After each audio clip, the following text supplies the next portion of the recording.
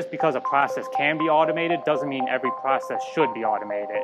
This Industry 4.0 revolution is looking at bringing that human intelligence back into a process while leaving robots and technology to perform the more mundane activities, but improvisational skills, having to make a change on the fly, that's something a human's always going to be the best at. The other big part of that is this interconnectivity of all the devices and the flow of data between them.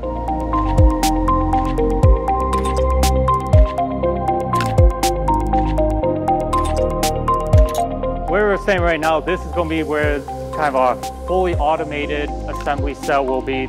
Industry 3.0, the Industrial Revolution 3.0, that has started more, 60s and 70s with the advent of automating a process.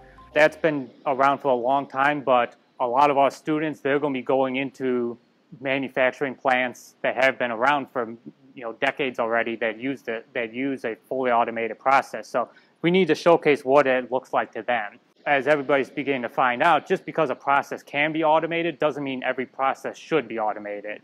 When you have a fully automated process, the slightest change in a parameter, temperature, humidity in the room could change, or your parts are slightly out of tolerance all of a sudden, the whole process breaks down. So this Industry 4.0 revolution kind of is looking at two different fronts. First off, on the physical side from the assembly process, it is looking at that, bringing that human intelligence back into a process and having a human there that can oversee and manage a process while leaving robots and technology to perform the more mundane activities, something like material hauling or lifting or picking and placing parts.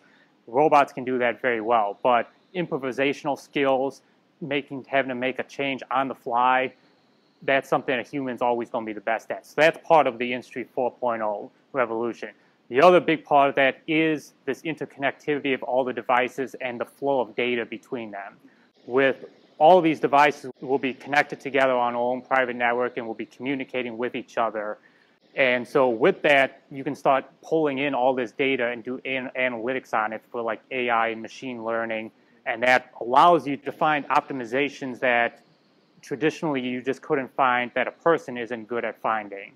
You can run through the data and look for ways to like improve your power draw, reduce the amount of power that you're using, reduce the amount of scrap that you produce, improve your process times, things like that. So those two fronts of the aggregation and connectivity of all this data, and then the collaboration between humans and technology working together. That's pretty much the two big fronts of Industry 4.0 right there, 4.0.